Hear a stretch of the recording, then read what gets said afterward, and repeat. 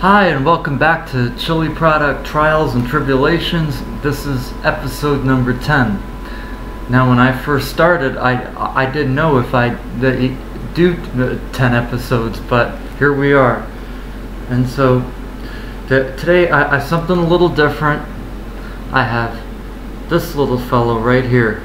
This is just an average, ordinary, run-of-the-mill orange habanero from Winn-Dixie. So I'm going to taste this and see how it goes. It's not chili season, so this was the best I could do. Yeah.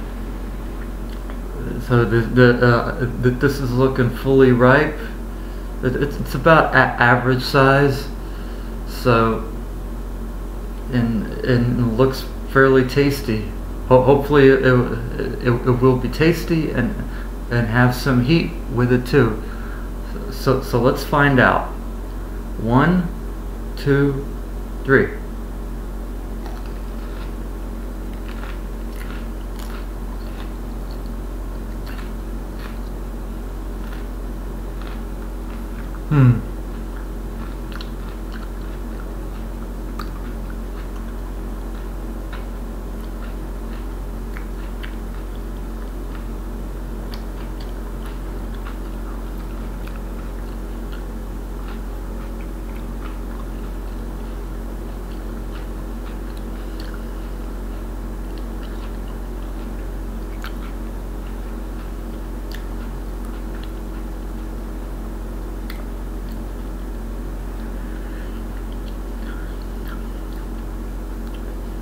Chewing on some seeds.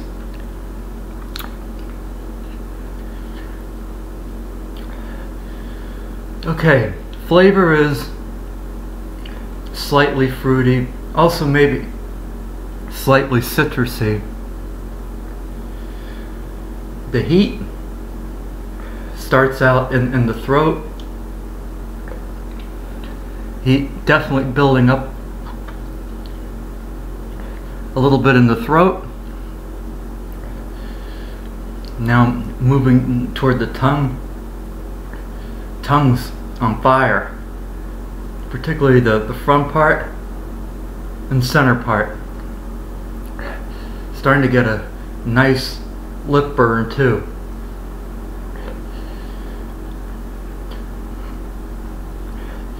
Starting to salivate a little bit.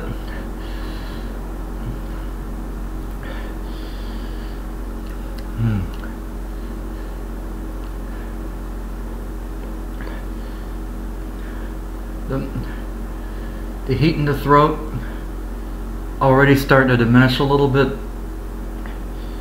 Now concentrating mainly on where most habaneros make their mark.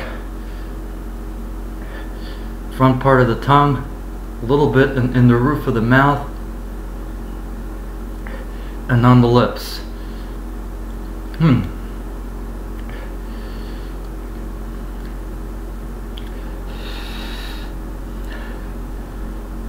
Wow.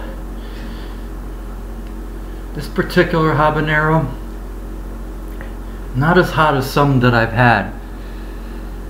Some make you hiccup and tear up, and that's not happening here.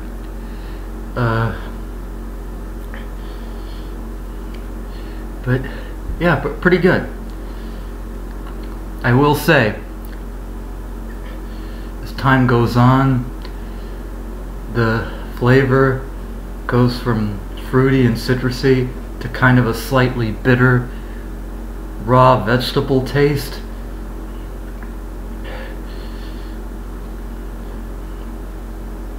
Sort of like a bell pepper, but with heat.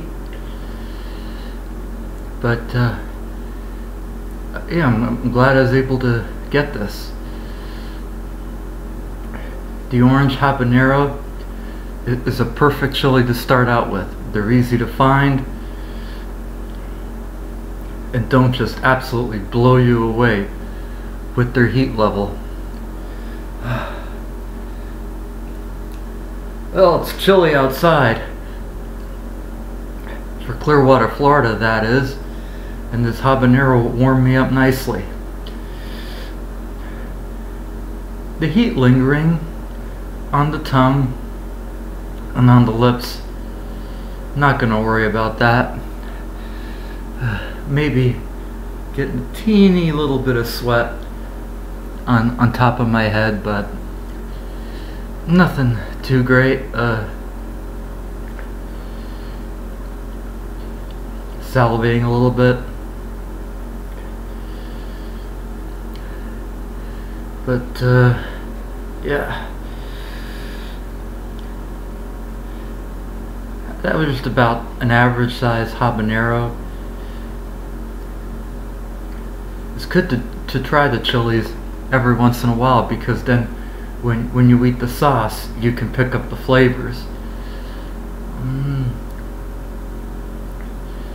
But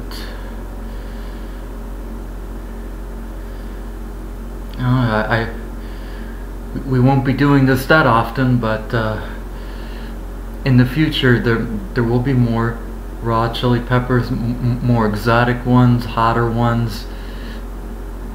But this was a good one to start out with. Heat now starting to calm down. Orange habaneros range from about 100,000 to 250,000 Scoville units on average, but I'd say this one was definitely on the lower end of the scale. I found that Scotch bonnets tend to be much hotter, usually, even though they're supposed to be the same.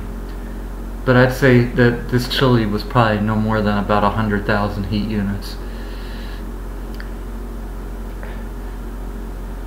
Heat now dying down on the tongue and on the lips. Starting to feel a little bit of warmth going down. But hey, it's all good.